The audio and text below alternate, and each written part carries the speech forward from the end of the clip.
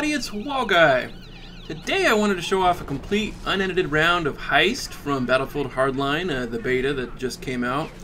It can really be exciting and fun, and I wanted to capture a complete experience so that you can see what it's all about. If you'd like to see more videos from me in general, make sure to bribe me with, say, 70 likes, and I will repay you with another fresh video shortly. Also, please leave a comment, add to the discussion if you can. In particular, I'm interested in your impressions of the game so far, if you've gotten a chance to play it, that is. Are you looking forward to this game, or is it too soon on the heels of Battlefield 4?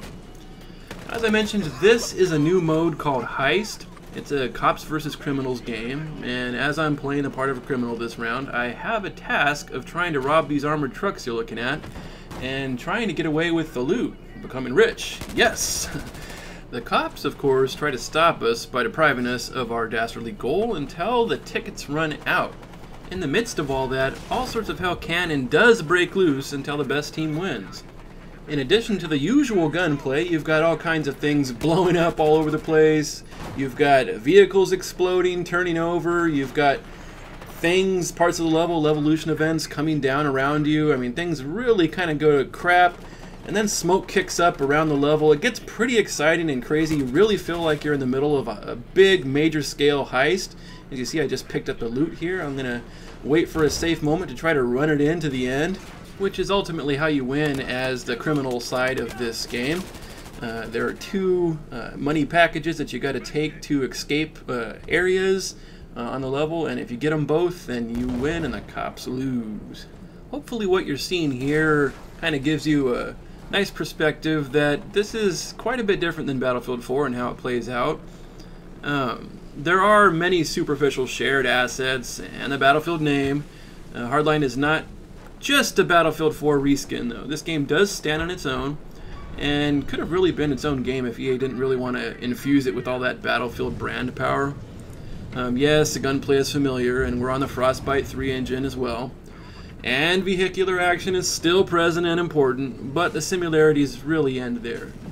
Battlefield Hardline is a different animal because of its new modes.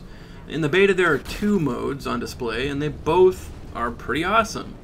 If you like infantry gameplay, you'll feel right at home because the battle zones are often dense and frantic, not spread out like a Battlefield Conquest or whatever. Now, my personal impression so far is that at its best, Heist mode feels a lot like, say, a video game version of the movie Heat. Hopefully you're familiar with that awesome movie. You got all this desperate, all-out warfare in a major population center. In this case, the streets of Los Angeles, my backyard. And there's really a ton of potential here. But that's not to say that the game doesn't still need work.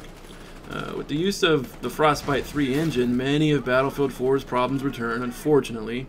The netcode is still problematic, and sometimes there's difficulty bounding over and around objects.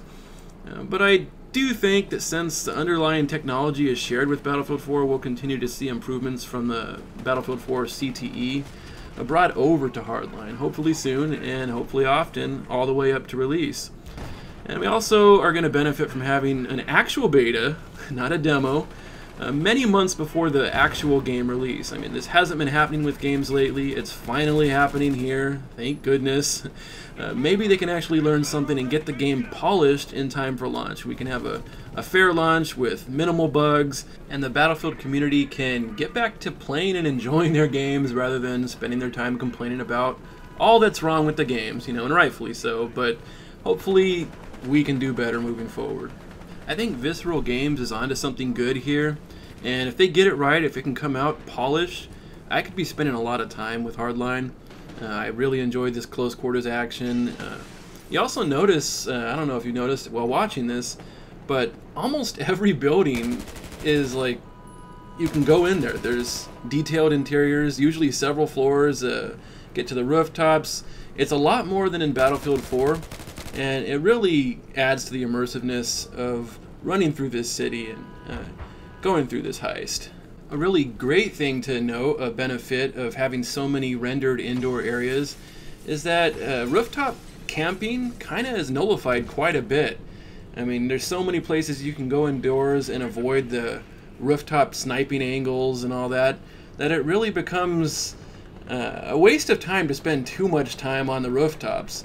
There is some advantage, and you can provide sniping coverage, but it's not going to be that all-in-one desired spot that everybody wants to get to. Now, you see right here, I met up with a guy that's got the loot, and I'm kind of running point, helping him escape without getting killed as we work our way to the rooftop excursion point. And I clear the top, nobody here, and out we run to the final escape, and we did it, we won. So that was the new Heist mode in Battlefield Hardline, the beta. I hope you enjoyed watching it. It's a lot of fun to play. I suggest giving it a try if you can. Don't write it off just because it's another Battlefield so soon. I was pleasantly surprised myself playing this, and I think you might be too.